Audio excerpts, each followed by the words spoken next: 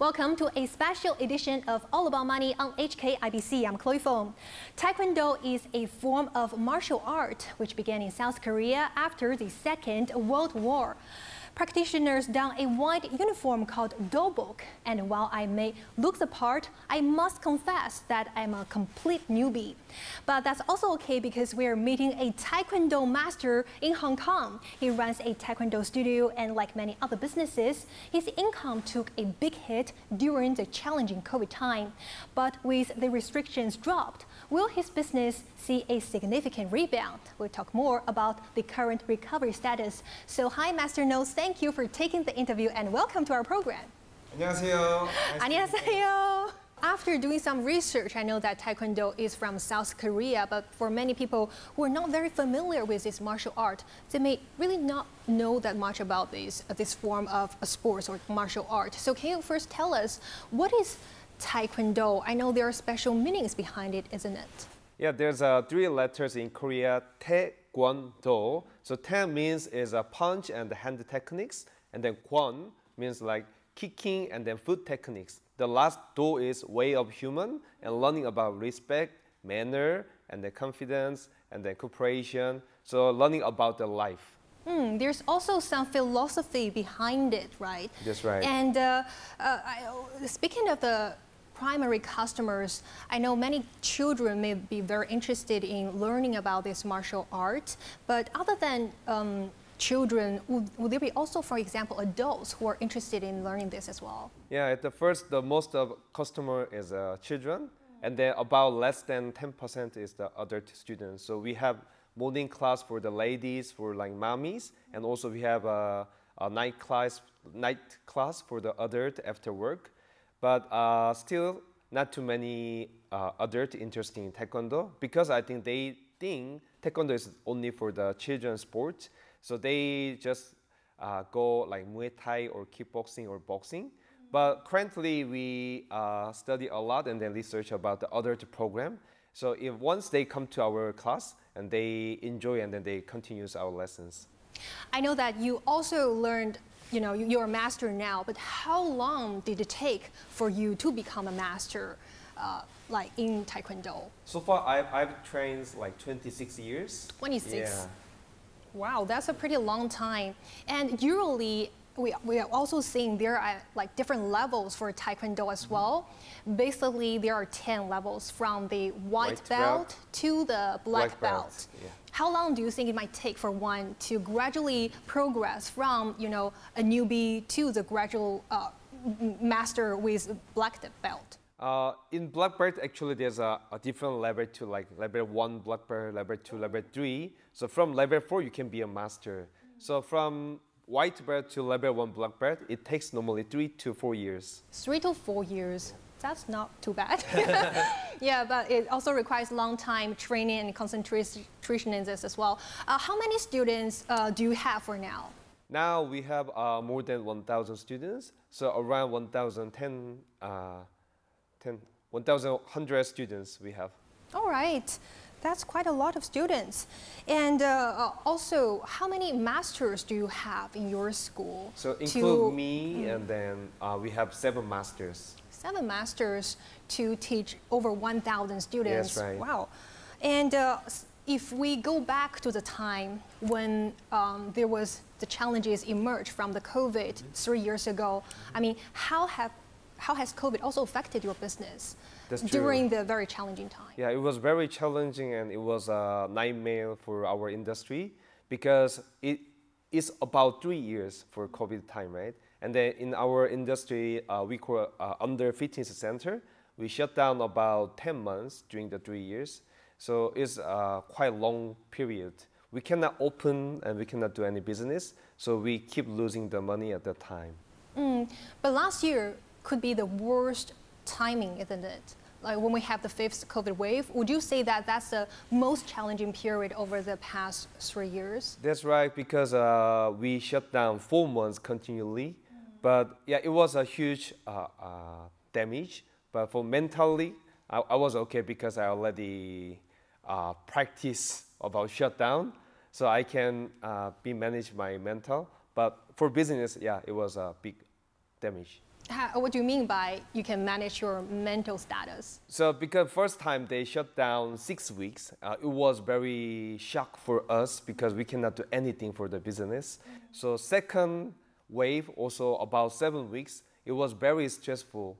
But third shutdown was about 8 weeks. I'm starting learning, okay, we cannot change anything because there's a huge nature problem in the world history. So I start to accept this problem, and I was try to calm and then try to think about the solution and more focus on to how to overcome this problem. To also adapt to the new situation as well. That's right. And I know that you provided many classes for children, but for Taekwondo it requires physical presence, isn't it? So how did you manage to overcome this issue of continuing your lessons, during the COVID time? Yeah, Did you adapt to, for example, online classes? That's right. In the beginning, we make some home training video for the students because we didn't expect it's going to be a long journey.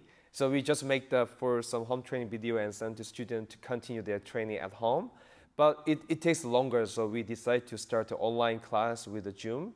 But it's not really helpful because less children cannot focus and concentrate because we need to teach them how to correct move. Yeah, it was not easy. So at the time, we also learning like outdoor class, but government said you cannot gather more than 4 people.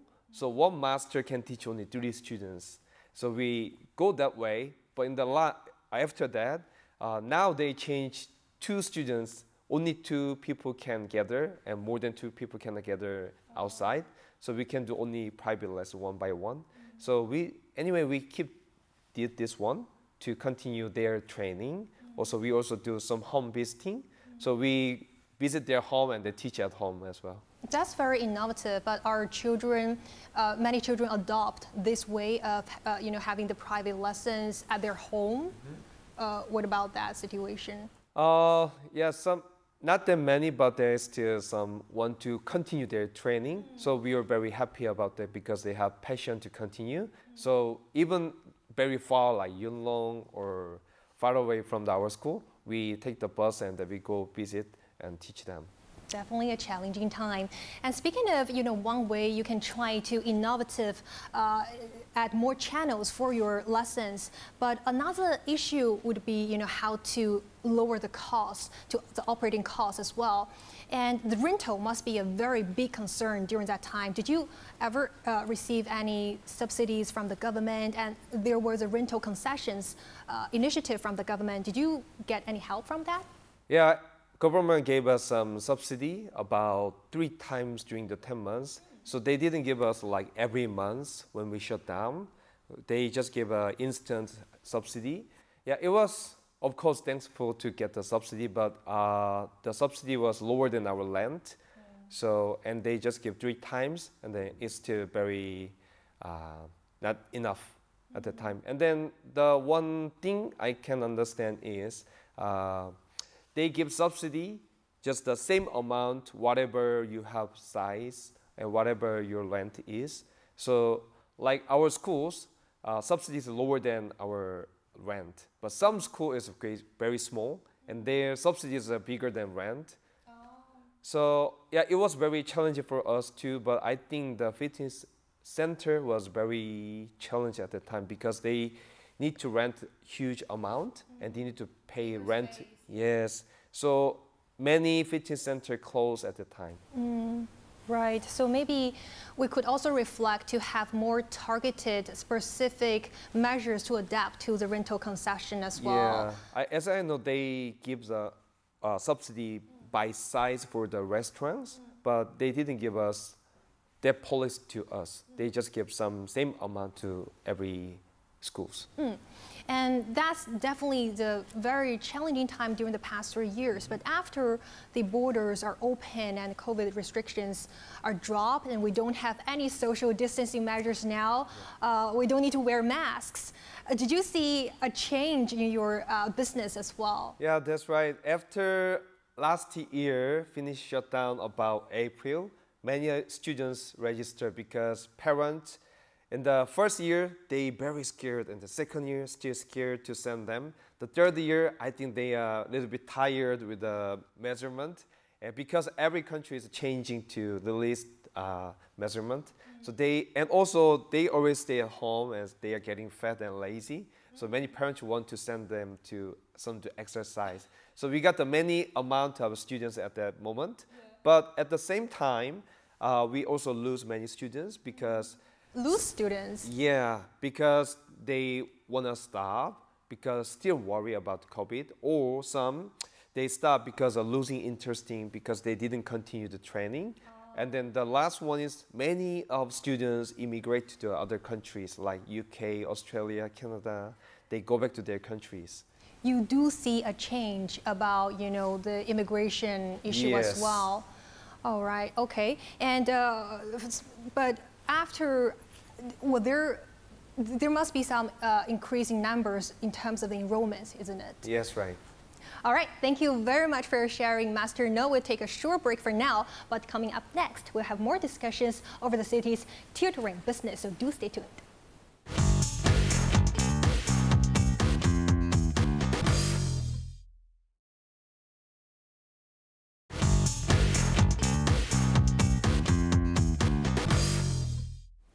Welcome back to All About Money on HK IBC. I'm Chloe Fong. Still with us today is Master No, who is running a Taekwondo studio in Hong Kong, and we're talking about the city's tutoring business recovery. So thank you for taking the interview with us, Master No.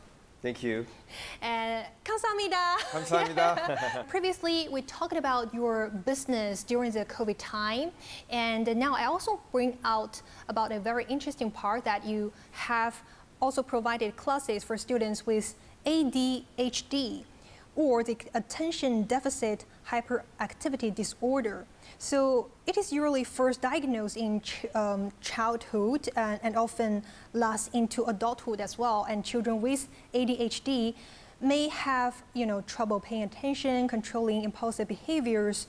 But why do you think, you know, Taekwondo could be beneficial for students with ADHD? Okay, at the first, we don't have special class for the ADHD, but we just know because some parents let us know their child has a problem with the ADHD. And then in Taekwondo, there's some spirit like never give up. So we are trying to not give up for the children. So it's talking about masters. So some children come and then cannot focus and they cannot follow and then run away. It's not easy actually, but we always not give up our students unless they give up, unless parents give up. We always try to our best to they continue to training. So how we can improve their ADHD? We have several ways. The first, we let them do eye focus first. So we teach them to look first. Yeah, look. That's we call eye focus. And the second, the posture. We try to teach them posture, how to sit, how to stand. So otherwise, they keep moving and they don't look, and they cannot have a lesson. That's the common things from the ADHD students. So like posture is very important to make the difference. Like you always like stand and sit nicely, and then your voice also very clear. So make us feel trustable, right? But if you sit like this in your show, and then you say like a little bit lazy talking, yeah, it doesn't feel right, right? So when you make the good posture and then make the good sounds and then the volume up, it can helpful really their movement and then their concentration. So some people say like after you wake up, open your chest and say, I can do it, I can do it, I can do it. Then you can feel more confidence, right? So in the Taekwondo, there's a belt system. So every belt have belt test. So after they train hard and then they do their best and then reach some belt, they feel something different and then real achievement and the confidence. And then they start to think and they start to change their concentration and then their behavior. That's very interesting, also very inspiring as well. How many students have you taught for students with ADHD? Well, I don't know. Some student is ADHD, but we didn't know. But some student is ADHD, we know because parents should let us know. So some students is already black belt and they are still training. All right, I think it also fits into the Taekwondo's spirit as well, like to be very encouraging and be confident about yourself that you can make something to happen, Yes. isn't it? All right, and also I know that you have some initiative that is also very meaningful as well. For example, if you teach 10 students and then you will sponsor one student from other countries, can you talk more about this initiative? Actually, yeah. Before I establish our company, I visit some NGO first, their office, and I tell them to my vision. So I'm gonna open my business, and then when I have students, I'm gonna donate children every month. So after tell them, I start business, and luckily my business was good. So I start to donate children every month. Yeah. That's a goal you already set up before you're setting up your own school, right? And you came to Hong Kong to set up your school. Yep. Also tell us, why did you choose to come to this city instead of other cities, right? You mentioned about you also been to other countries or regions. What made you to come to this city to settle down? And the first, when I was primary school, I already have a proper vision and dream. I want to be a global master in the other countries. So I already had that mind from the primary school students. So I always continue to reach this goal. So I start to go outside for the join the competition and then do some performance to other countries. And also I went to Ukraine for teaching Taekwondo about 3 to 4 months. And I went to Indonesia 2 years for teaching, and also Philippines 1 year and teaching. And then I went to Hong Kong to teach. I was starting thinking 1 year first, but when I came to here, I can feel many Hong Kong parents care about their children's development and also do lots of effort for the children's growing up. So I think it would be good to spread Taekwondo spirit in Hong Kong. Also, the one thing interesting is there's many other country people living or staying in Hong Kong, right? So that was one of my goal, and want to spread to Taekwondo lots of countries. So that was one of part. So also have a cross-cultural mission as well. Yeah. Yeah, and also because you've been in Hong Kong for these many years, you said that Hong Kong parents care about their children's growth and development, but how would you rate the current tutoring market status, for example, for your industries? Are there many competitors in this industry, who are also offering the Taekwondo classes? I think so far not bad. In our, of course, many Taekwondo schools starting open, listen to 3 years, but I think still have a market to many places. But compare with your country, South Korea, Yeah. what would you say is the most distinctive difference in the Taekwondo classes? If I say just Taekwondo, in Korea is very, very competitive because across the road there's a Taekwondo school, and the same building there's a Taekwondo schools, but now not that much so far. Yeah. Is it almost everyone would have the exposure to Taekwondo as well in South Korea? Yes, mostly. All right. So maybe you would see a bigger potential in developing your career here. Yes, right. What would be the messages you want to spread to your students as well? What would be the messages you want to share with them? So what I want to share is I always try to do this in the bear test time. So when feel difficult, they want to give up because they didn't have much experience.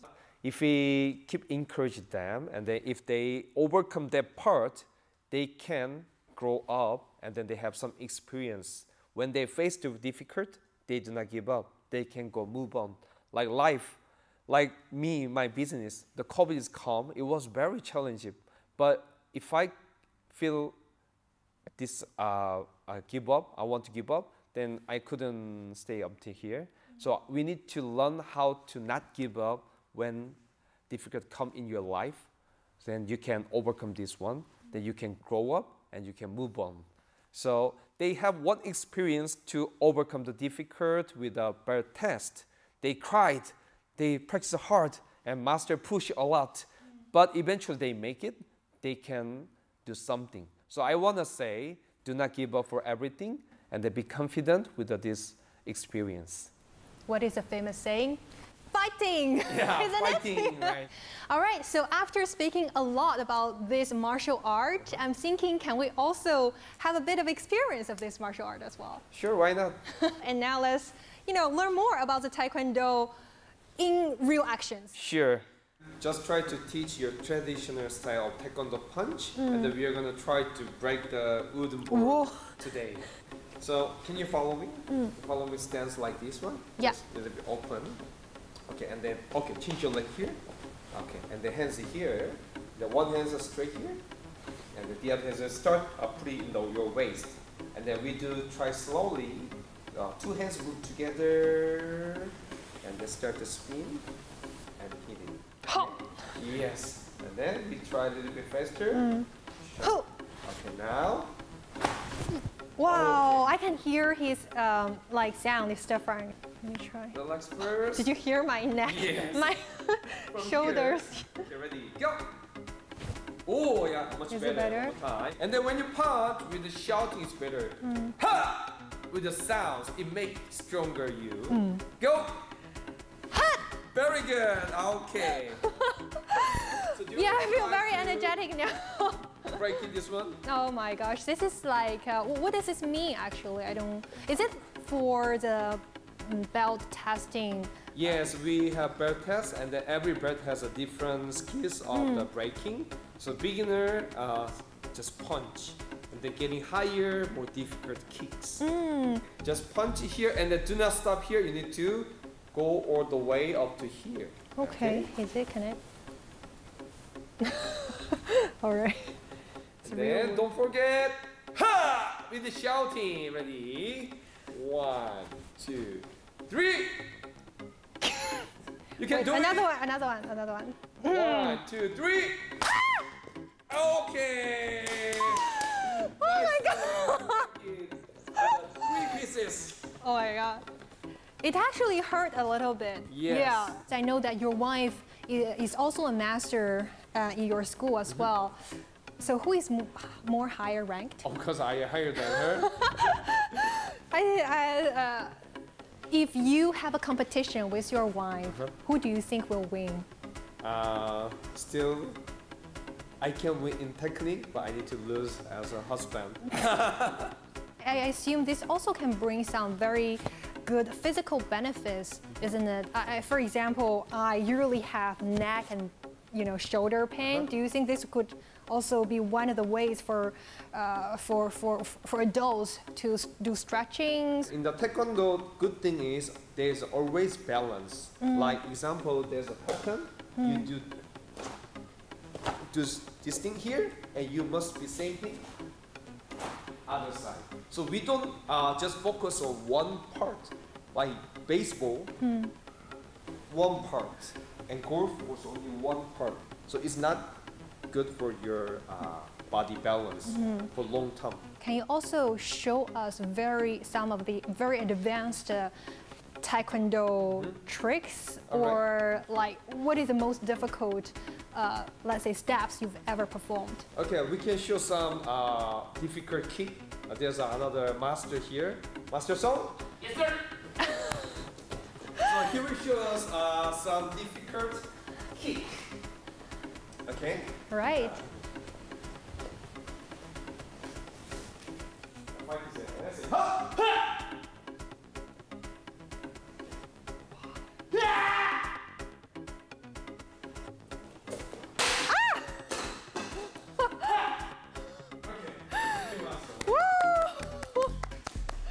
Thank you so much again, Master No, for sharing with your insights.